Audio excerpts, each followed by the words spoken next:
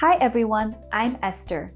In this video, I'm going to introduce the present perfect tense. This tense can be used to talk about an action that happened in the past, but when it happened is not very important or it's unknown. It can also be used to talk about an action that started in the past and continues in the present. We really want to emphasize how long that action has been happening. And finally, we use this tense to talk about a recent action. There's a lot to learn and a lot of important information, so keep watching. Let's talk about one usage of the present perfect tense. This tense can be used to talk about an action that happened in the past, but when it happened is not important or not known. However, this action is important to the conversation right now. Let's take a look at some examples. The first one says, I have been to Canada. What we do here is we start with the subject, I. For I, you, we, and they, we follow with have. After that, we use the past participle of the verb. In this case, the verb is be, and so the past participle is been. I have been to Canada. The next sentence says, my cousins have seen the movie. My cousins is a they, and so again, we follow with have. And the past participle of see is seen. They have seen the movie, or my cousins have seen the movie. The next example says, Chad has gone home. Chad is a he. For he, she, it, we follow with has. Then the past participle gone is for the verb go. Chad has gone home. And finally, my phone has been fixed. My phone is an it. Therefore, I use has. And then I need the past participle of be, been. My phone has been fixed. Let's move on to the next usage. The present perfect tense is also used to describe an action that started in the past and continues in the present. For and since are common expressions used with the present perfect tense. Let's take a look at these examples. I have worked there since 2002. You'll notice we start with the subject. If it's I, you, or we have. Then the past participle of the verb, in this case, worked. What you'll notice here is that we also have since 2002. This shows when the action started. So with the expression since, you need to use a specific point in time. The next example does the same thing. You have had a car since last year. Again, we use since, so we have a specific point in time, last year.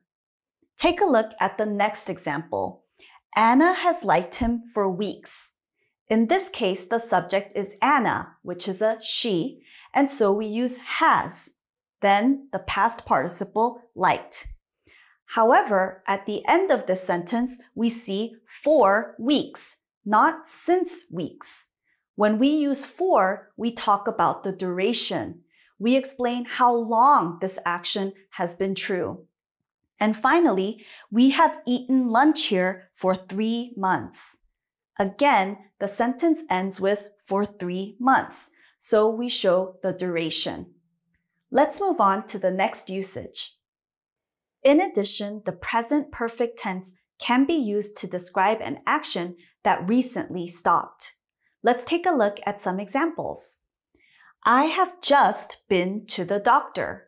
So just like for all the other usages, we start with the subject, have or has, and the past participle. But you'll notice here, I use the word just between have and the verb. I have just been to the doctor. This shows that it happened very recently. The next example says, James has just seen his new baby. Again, just goes in between have or has and the verb. Take a look at the next example. It says she has already been to China. Already is another word you can use to show that this action recently happened. However, already can also be moved to the end of the sentence. So it's perfectly fine to say, she has been to China already. And in the last example, we have recently visited Tom. Again, you can put this word between have or has and the verb, or you can also put it at the end of the sentence. We have visited Tom recently. Let's move on. Let's take a look at the negative form of the present perfect tense. Here are some examples. The first one says, I have not been to Europe. What you'll notice in the first sentence is that we simply put a not between have and been. I have not been to Europe. You can also use a contraction and say, I haven't been to Europe. The next sentence says, it has not rained for 3 months. Again, we put the not between the has and the verb. It has not rained for 3 months. Here, we have a time expression to show the duration. The next example says, Teddy hasn't driven for 2 years.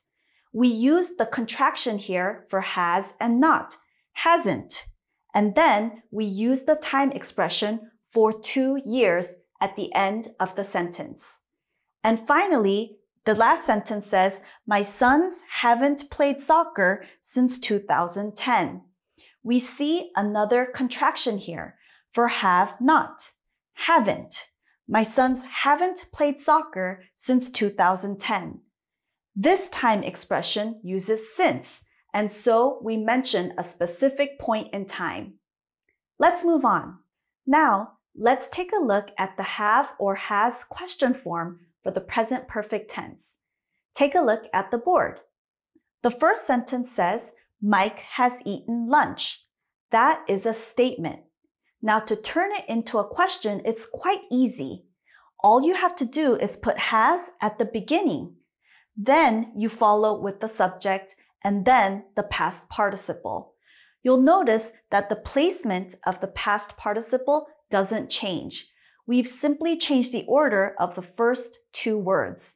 Has Mike eaten lunch? Has Mike eaten lunch? And you can answer by saying, yes, he has, or no, he hasn't. The next sentence says, they have watched the video. This is a statement.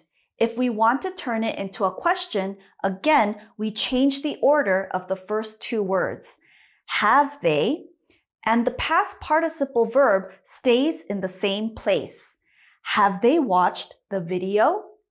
Have they watched the video? You can answer this question by saying, yes, they have, or no, they haven't. Good job, guys. Let's move on. Now, I'll briefly introduce how to ask WH questions in the present perfect tense. Take a look at the board. I have where, what, who, and how. These go at the beginning of the question. Let's take a look at the first example. Where has Tim been? You'll notice we follow the WH word with has or have. In this case, I use has because the subject is Tim, and Tim is a he. And then we followed that with the past participle of the verb. Where has Tim been? And I can answer by saying, Tim has been home, or Tim has been on vacation, something like that. The next question says, what countries have you visited? I can answer by saying, I have visited China, or I have visited Mexico. You can also use the contraction I've visited China. The next question says, who has she talked to? You can answer by saying, she has talked to her mom, or she has talked to her teacher. The next question says, how long have you been married? I've been married for 3 years. That's one answer that you can give. Great job, everybody. Let's move on. Excellent job, everyone. You just learned about the present perfect tense. There was a lot to learn, but you did a wonderful job. Keep studying English. I know that it's hard, but you will get better with time, effort, and practice. I'll see you in the next video.